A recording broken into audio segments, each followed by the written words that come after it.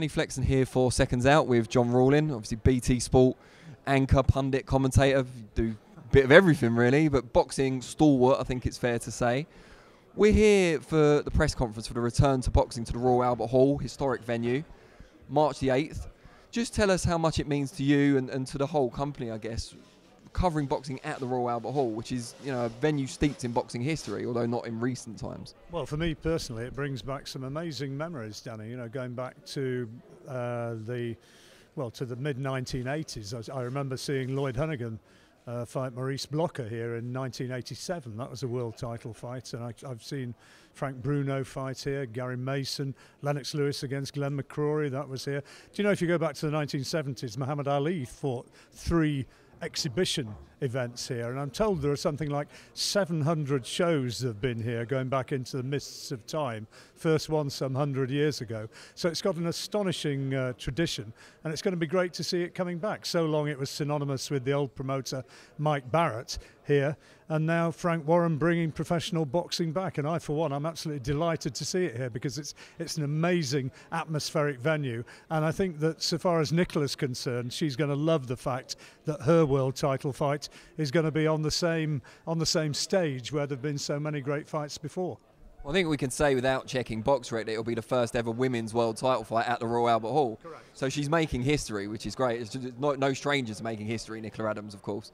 Well, no, and it's sort of going to have a crossover appeal, I think, isn't it? A lot of people will be aware of the fact that she's getting her world title opportunity. It's going to have a crossover appeal. It's not only going to be boxing fans who are going to take notice of it, I think just general sports fans. And the fact it's here at the Albert Hall, I think a lot of people are going to be wanting to say, yeah, I want to be there when Nicola Adams wins a world title, if indeed she does.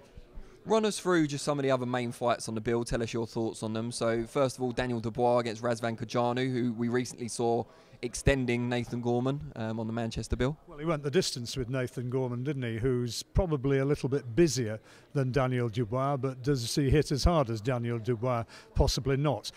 Daniel had his own distance fight against Kevin Johnson in October in Leicester, so he's been in against a durable type last time around. I think if Daniel can get rid of him quickly, then it makes a bit of a statement.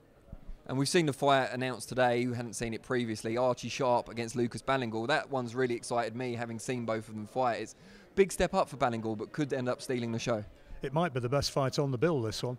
Archie Sharp did tremendously well beating Leon Woodstock in his last fight, and I think surprised 1 or 2 people with such a really good technical performance. But this lad coming up from the South Coast, Ballingall, you know, he's got belief. He's undefeated in 11 fights, is it? And he's going to go into it thinking that he can provide an upset, and it might just be the fight of the night.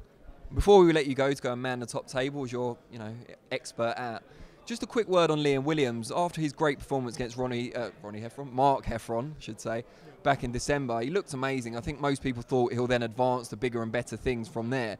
Instead, he said, no, I want to be busy, I want to be active, I'm going to stay at middleweight for now, defend my British title against Joe Mullender. How much respect does that endow from you for Liam Williams? Well, remember that was his first fight as a middleweight when he beat Mark Heffron, so maybe he's wanting to commercially cash in on the fact that he's had that fantastic performance.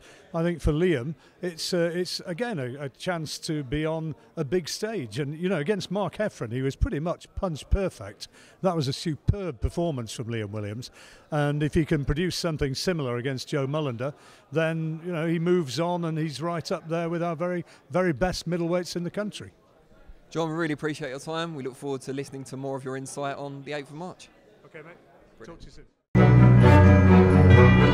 soon.